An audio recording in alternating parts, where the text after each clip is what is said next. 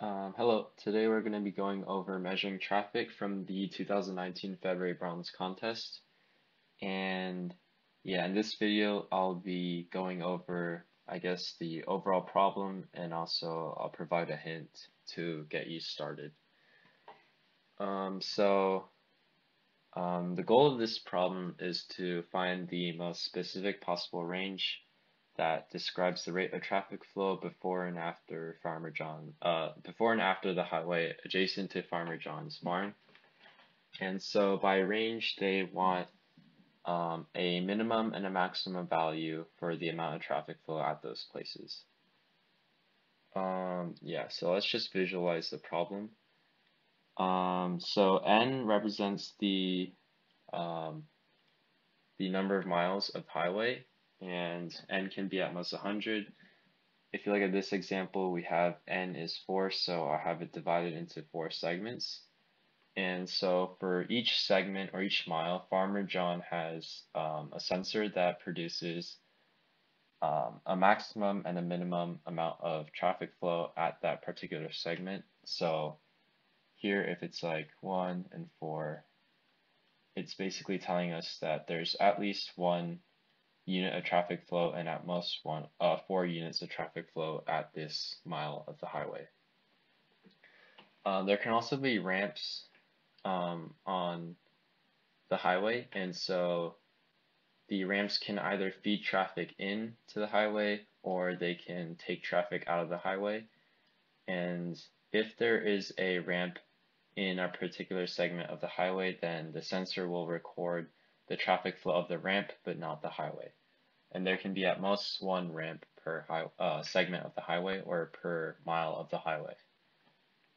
And yeah, so our goal is basically to find these values, which is like a range, a min, and the max of traffic flow at these positions. And yeah, so let's take a look at the input. So we're given that N is 4, which means that there's going to be 4 miles and consequently 4 sensors. And the next N lines describe each, I guess, mile of the highway. If we look here, we're given a string on and then 2 integers. So the first string represents whether or not there's a ramp and if there is, which type. So if the string is on, that means there's a ramp feeding traffic in. If it's off, that means there's a ramp feeding traffic out. And if it's none, that means there's no ramp. So like I said before, if there's a ramp, it's gonna give you the sensor data from the ramp itself. And if there's no ramp, it's gonna give you traffic data from the segment of the highway. Yeah, so if we look here, the first mile has a ramp feeding traffic in, and then it has at least 1 and at most 1 unit of traffic flow. So this basically means that there's only 1 unit of traffic flow on the on the ramp feeding into the highway. The next line we have that there's no ramp and that there's at least 10 units and at most 14 units of traffic flow on the second mile of the highway, and this goes on for the next N lines. Yeah, so that's basically the whole problem. And so I guess as a hint, let's take a look, and first let's make like a fundamental observation, and that since we're trying to find 2 things in this problem, the first being like the amount of traffic flow before and the second being the amount of traffic flow after, we want to split the problem into 2 parts. And so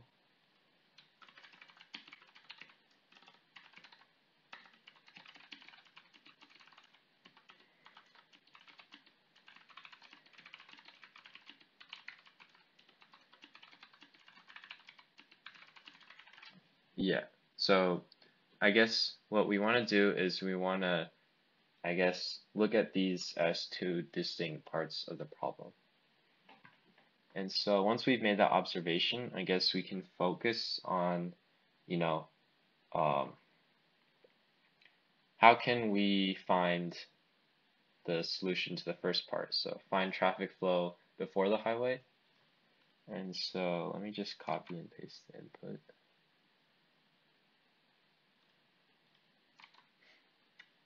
Yeah. Okay, so we have the input. Um, so the task is to find obviously the most specific possible range. And so let's think of it as um, we have like some large numbers here. I guess those numbers are basically irrelevant, but what we want to do is as we go, as we like loop through the sensor data, we want to more and more shrink the the min and max answers until we come up with the I guess you could say the smallest range while fitting all the requirements of the sensor data. So um, it might not make sense now, but it will later. And that's, I guess, a pretty big hint for this problem. But yeah, so let's just get into a little bit more detail. So if we're trying to find the traffic flow before the highway, so we're trying to find what's here, let's take a look at, what would happen if, um, what would happen if we're just looking at these two sensors. So we're given that there's a ramp that feeds traffic in, and this one's pretty easy because it's just 1 and 1, so there's 1 going in. And then here we have that there's at least 10 and at most 14. So what could be here? Well, since we're given that 1 unit of traffic came onto the ramp prior to this range, I guess you could say, then we're given that whatever came before will be 1 less than whatever came after this ramp, if that makes sense. Because we're adding 1 here, so whatever's here will be 1 less. So if we think about it, if it has to be 1 less, then the range has to be 1 less than both of these, so it'd be 9 and 13. The reason being is that like if there is 14 right here and 1 unit of traffic came onto this ramp in the first segment of the highway, then the second segment would have 15 and not 14. So yeah, it's basically the logic behind it. And yeah, so what we're basically doing is that we're looking at this piece of information and this piece of information, and we're basically calculating what we have here. So why don't we try expanding it to here? Well, now we have that we had 11 and 15 in the third segment of the highway. I'll just label it down here. But in the previous segment, we were given that there's 10 and 14. So nothing has changed, but the min and maxes are different. And when we're given this case, we basically want to make sure that we have a range of values that I guess that works for both of these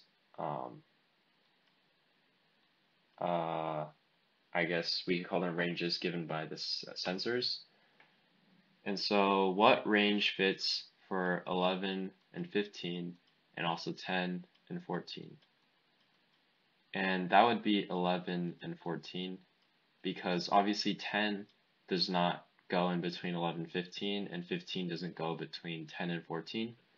So yeah, we're given that it's 11 and 14. This is like the most specific range we can get from these two values. So now we have 11 and 14 here. And then we're given that, 1 came on to the highway at this ramp on the first segment of the highway. So like we did before, we'll just subtract 1. And so now we're given 10 and 13. And so basically what we're doing is we're kind of iterating backwards and then updating our range of values based on, the current state. Okay, so let's just try this last one.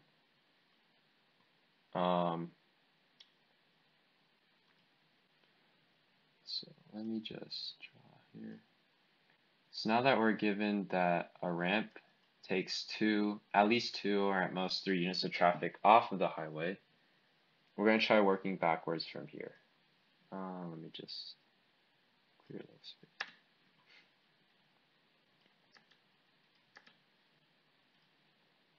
Okay, so we have 2, 3, and I guess unlike what we observed earlier, we're starting with a ramp, and so we don't really have like a set piece or a set range to go off of because we only know how much is going off, but we don't know how much might have been earlier. So let's just say, let's just set, or actually, sorry, let's just ignore this idea, the fact that we have 2, 3, and then let's just go to the next one. So we have 11 and 15.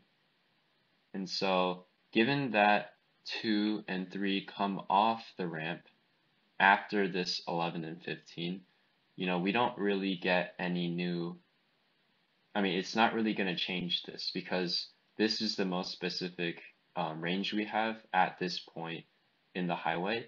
And even though this many cars might come off of the highway at a later point, that's not going to impact how much comes previously. And yeah, so to recap, what we basically did is we started from the very end and we iterated upwards for the first part of the problem in order to find the amount of traffic flow before the highway.